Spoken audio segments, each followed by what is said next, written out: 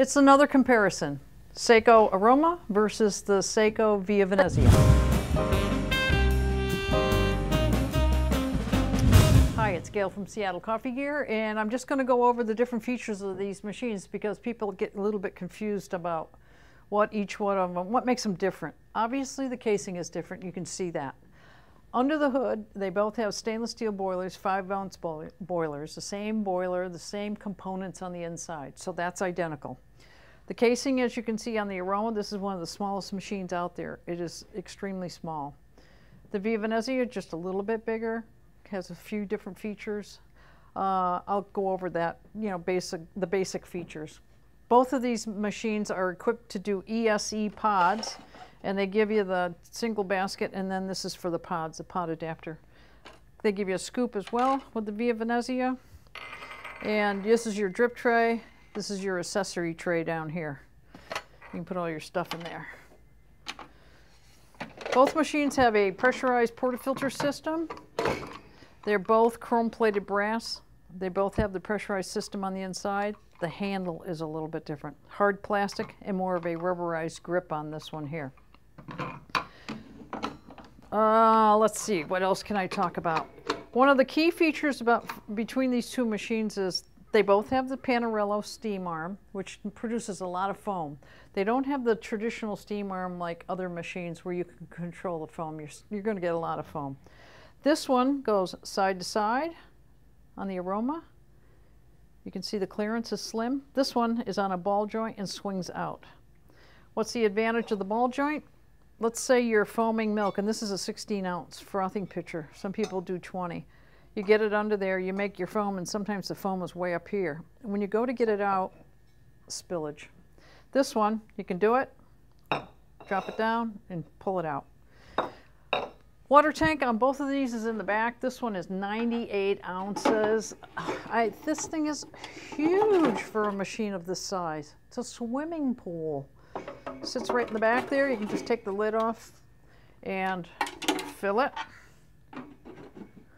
This one you can fill from right here, or if you want to get at the water tank to clean it, put that portafilter in there pretty firm. You can pull it out this way.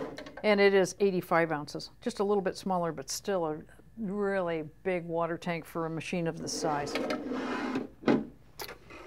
Now, both machines come in the black that you see here, or stainless. There's going to be a little bit of an increase between the black and the stainless. Black powder coating just is cheaper to produce. And the Aroma comes with the scoop, the ESE pod adapter, and this is supposed to be a knockbox, a wooden bar that comes out. You know, I would not use that for a knockbox myself. I think it's a little bit, you really have to bang these pressurized systems because you get more of a slurry than a good firm puck. So you'd be banging quite a bit to get it out of there. What else do we got going on here? Cup clearance. What I have found, I messed around. This is the cup clearance on this one. It's about, I'm going to say about 3 inches. This one isn't that much more, probably about the same. But what I found by playing around, if you take this stuff out of here, you have your bottom tray here. You can take this and put it in here. The mother of invention. It wasn't necessary. This is one of the first machines I ever played around with, and I thought, the cup clearance isn't very high. So I started playing around, and voila, there you go. You can use it that way. You're sacrificing your tray for your goodies, but hey, put it in the kitchen, cupboard in a drawer, and walk away, and it'll all be good. So that's the Aroma by Saeco, Via Venezia. Same buttons you can see, steam knob on the front here, steam knob on the side.